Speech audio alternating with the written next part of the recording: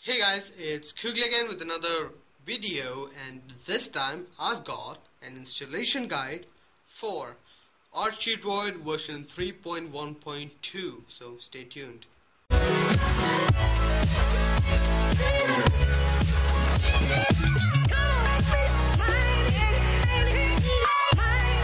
So yeah, Archidroid has been always a very advanced ROM because it's probably one of the most stable ROMs available for S3.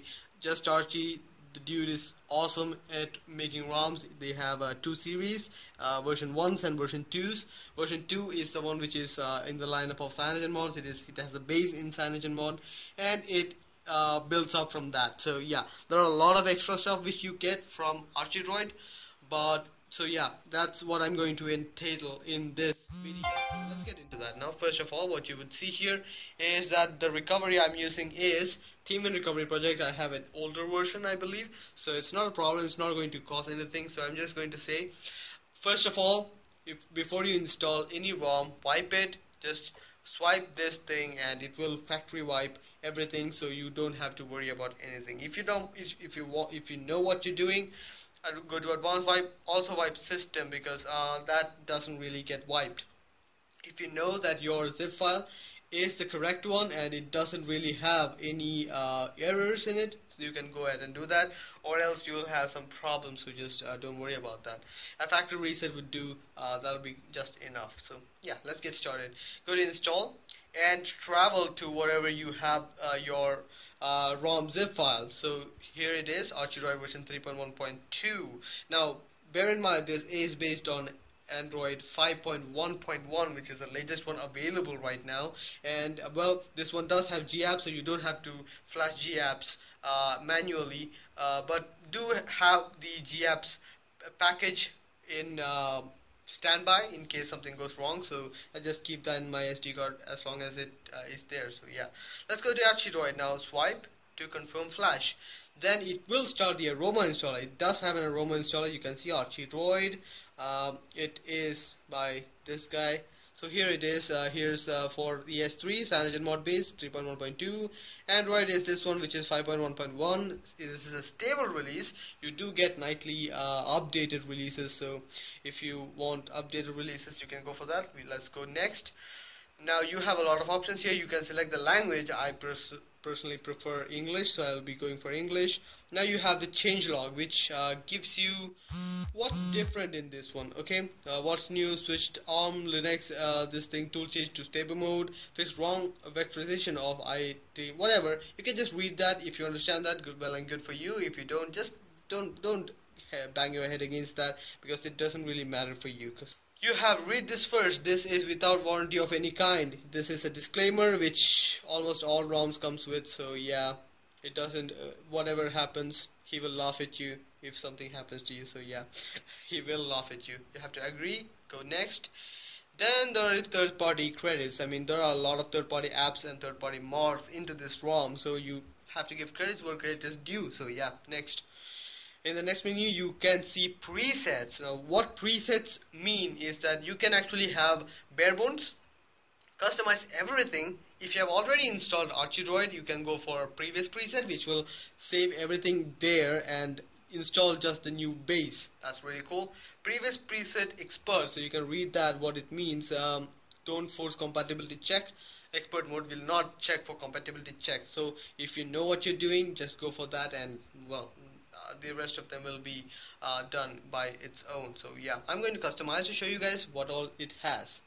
First of all, BCM profiling. So this is Archidroid detect. It will detect your firmware and then go ahead and do whatever is needed. Just leave it at detect and that will be good. Kernel is Archie kernel, which is one of the best kernels I've seen for S3, so you can use that one. Don't go for stock one, because nah, it doesn't really work. Density, you can also select the density, the screen DPI setting. It can be 240, 280, 320. 280 is my favorite because it gives you a more real estate, but you can go for stock, which is 320. I'm not really sure why there is a 320 and stock difference, so yeah. Keyboard you can select. The stock keyboard is the CM keyboard. Google is the Google keyboard, which I prefer. Launcher also you can select Google Now Launcher, Nova Launcher, or the stock Android launcher. You can have that. Boot animation. This is a really cool feature. I mean, you probably have already seen all of these boot animations. This one is something which I really like. This is, at least it is my favorite boot animation. I will show you guys a preview of it because you have a preview window here.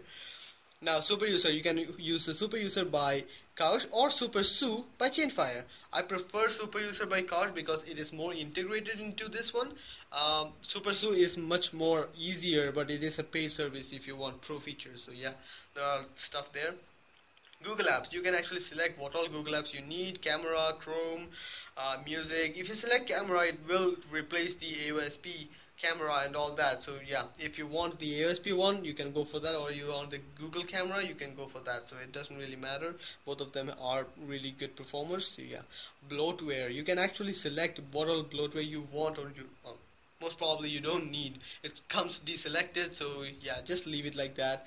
Expose, now do not install Expose from here because I would not recommend that. Already 5.1.1 Exposed is not very stable, and you don't really want to install it with the ROM, because get the ROM started and then do the Exposed installation, because so that you have a backup and all that. So yeah, just make sure that you do have Cool Tool. Now this time Cool Tool is deselected by default. I'm not sure because Archidroid always had Cool Tool, and that was one of the defining features of Archidroid. I will still be using that, may not be using all the time, but Cool Tool is a really good feature. Greenify, LMT with Pi functionality, Spirit FM. I would suggest you select all of these, maybe not Titanium Backup, because if you are a very frequent ROM flasher, you should have a Titanium Backup key for you. So yeah, it should be there. Navigation bar, if you want navigation bar, you can select that. Enable hardware keys. If you select navigation bar, the hardware keys will be disabled. If you want navigation bar and hardware keys, you have to select both of them. Or well, in my case, I won't be selecting any of them because I don't use navigation bar on my S3. Also cell broadcast, thank God it is an option here, because cell broadcast, it is almost always used for spam. Don't select that, you'll be better off without it. So yeah, let's go next. Next one, this is the boot animation, which will be animated. This is the preview, so yeah, it's really cool. You can select next, and that will be it. Now this is, normally it is 0. You can actually sacrifice your input output, the SD card spaces for your memory, which is kind of like a swap. If you don't know what it is, just leave it at that. Don't overdo anything, so just don't worry about that. You can actually do this. I have already installed Archidroid, so that's the problem. That's what it is showing here. And if you do not have swap installed, if you have selected something here, it will give you other options like swapping. You can select the swap sizes and all that, and it'll be really cool. And again, if you do not have Archidroid installed, it will also give you a warning that Archidroid, this thing could not detect Archidroid, and you will be able to go ahead and reselect everything if you are not sure. So that is really cool. So there you have it. That is the installation guide for Archidroid.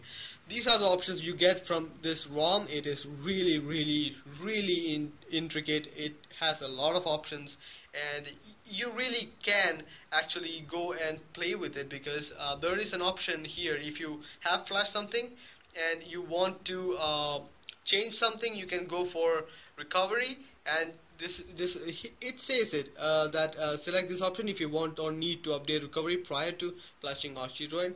That is really cool. If you want to change something, you can go for that and just change and have the ROM working again.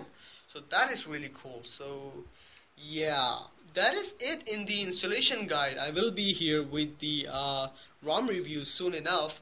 I guess that much is it about the ROM. Hope you guys like the video. Please share, subscribe, and like the video if you found it useful. See you guys next time. Bye.